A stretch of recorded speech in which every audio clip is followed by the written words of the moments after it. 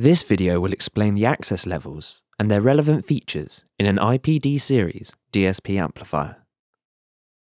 The access modes have different settings available and allow a higher level operator to deny access to certain features to the lower operator levels. The operator hierarchy is as follows, 1 being the lowest level. Level 1, locked access. This is when the unit is locked from software or the front panel.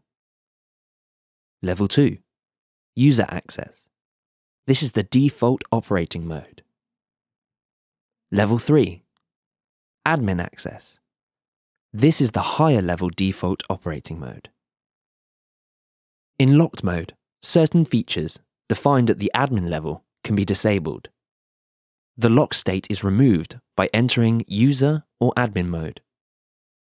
To lock the unit from the front panel, press Menu, navigate to Device Config, and then select Lock Unit.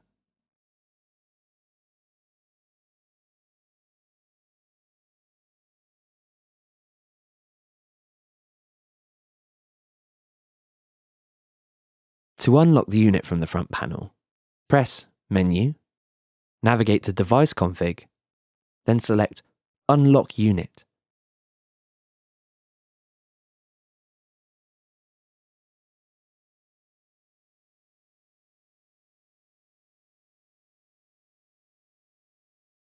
Then use the encoder to enter the user or admin password to unlock the unit.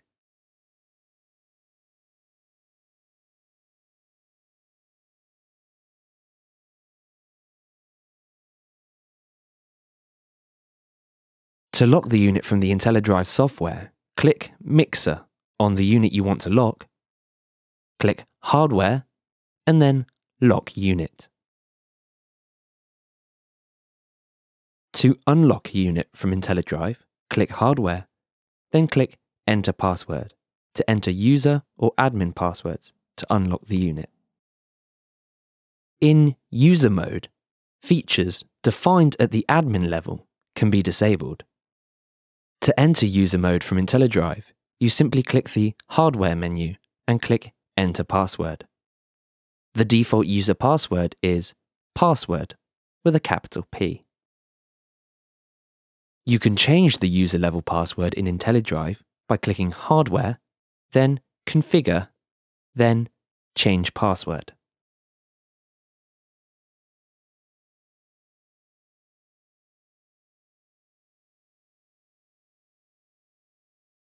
In admin mode, you can define which settings are disabled in locked mode and user mode. You can also change network settings, choose the Power On preset, and set the Auto Power Down time threshold. To enter admin mode from IntelliDrive, you simply click the Hardware menu and click Enter Password. The default admin password is AD_MIN with a capital A. To define lock state and user state access rights, click Hardware, then Configure, and then Access Rights. Click on either Locked Access Rights or User Access Rights to define which settings are enabled or disabled.